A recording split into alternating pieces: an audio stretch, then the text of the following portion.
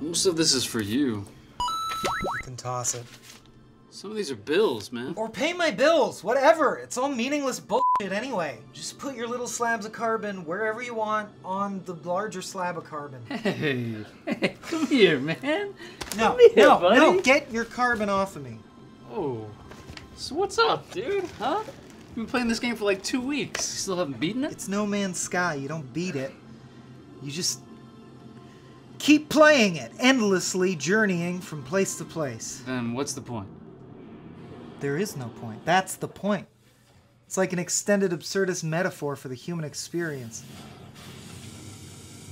And now you're lasering some space rocks. It's gold. Oh, okay. So this is like the futility of riches level. No, it's not. Okay.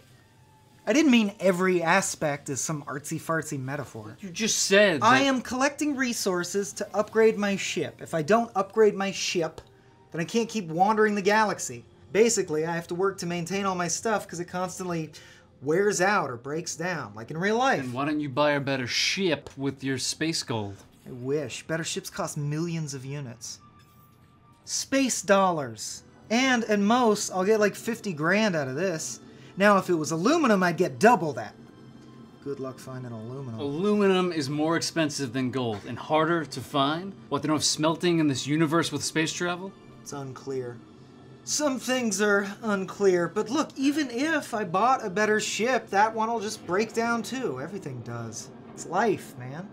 Although, better ship would give me a couple more inventory spots and I could haul more shit around and visit more planets, which, you know, really makes you think. Why don't you just use your materials to build a storage warehouse or expand your space mansion on your home planet or whatever? They don't have that. Warehouses? Shelter of any kind. You can't settle down on a planet and call it home. You're always a visitor. Just like... Then what's that icon that says shelter over there? That's an alien settlement. So the aliens get to have houses, but you don't? Well, they're clearly more advanced. You mastered space travel. Putting a roof over your head is way in the rearview mirror. You don't get it, man. This game is about the lonely journey of life, the wonder of discovery, and the pain of solitude. It's not Sims in space. Oh, is there a Sims in space? Because I would play that. I would play that right now. I would shove you off that couch to play that right now. Look, the awesome thing about the game is its scope. The game designers created a universe with like a bajillion different procedurally generated planets, you know? It's massive. Almost every planet has unique plant and animal life, and you can guarantee that you're the first person to ever be there and probably the only person who will ever go there. Except the aliens. They're AI. I'm talking about the people playing the game. Look, I'll show you. Ah, it's a different color. Yeah. Right? You noticed. And there's lots of different planet colors. Also, sometimes fewer plants or more plants. Unique animal life. Look at this guy. Yeah, that doesn't make biological sense. Okay, yeah, I feel like that one doesn't really add up. But I saw one kind of like this a couple planets ago, but it had like Stegosaurus-y plates. That was cool. So wait, the animals are just repeats with minor tweaks? Well, yeah, they're procedurally generated. The computer only has a few hundred different animal parts to randomly mash together. Do you ever see a creature you haven't seen before? No, not really. Although, once in a while, you do get a really crazy one. Look at this guy. What the fuck? Is this the planet of Dr. Moreau? No, but that's a good name. I'm gonna call this planet and every other planet I discover that. Oh, you get to name the planets? Oh yeah, man, I discovered them. You mean after the aliens did? Yes, after the fucking aliens did. I am the first member of my species to see this planet, so I get to name it. And who sees the name? Nobody. Probably. I mean, the chances of someone actually making it to my galaxy and stumbling across my planet are very remote, due to the size of the game universe. Okay, so this game basically makes you fly from place to place, forces you to spend the bulk of your time collecting stuff to keep playing, and lets you name things that AI aliens have already discovered, but that no actual human will ever see or know.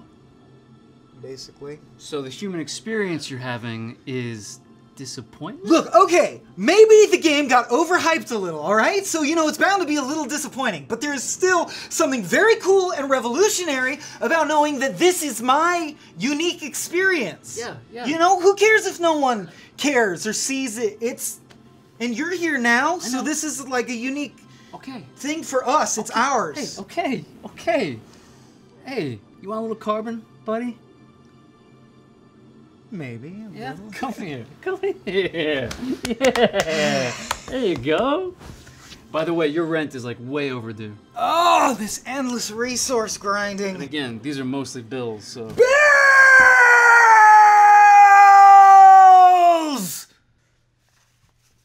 Do you need help paying them, or?